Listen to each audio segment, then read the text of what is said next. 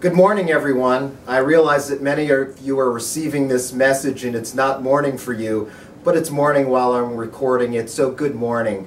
I want to take this chance to say thank you again to our incredible, amazing, compassionate, dedicated, very capable volunteers for all that you do for us 24/7, 365. But I'm especially motivated to thank you today because of your incredible responsiveness to the Chinatown fire here in Boston just last week.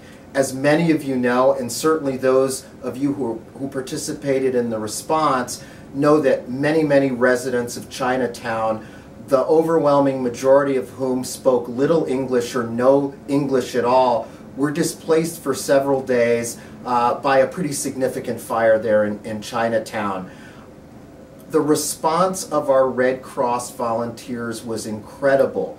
You provided comfort kits, you sheltered displaced people, you provided financial assistance, you provided meals, you provided comfort to people, and perhaps most especially partnered incredibly effectively with our community partners like the Chinese Consolidated Benevolent Association of New England, the Church of Latter-day Saints, who their terrific volunteers provided much needed translation services so that we could ably and in real time communicate with several of the people who were displaced who we were serving. So not only did you serve those in need, but you demonstrated what the Red Cross does so well, which is work well with others who are joining us in our mission of really serving and ministering to people who've been displaced by disasters or harmed by some emergency or exigency. So I thank you so much for the work you did. I thank you for the fact that you do it with a great spirit, with great compassion, and with great ability.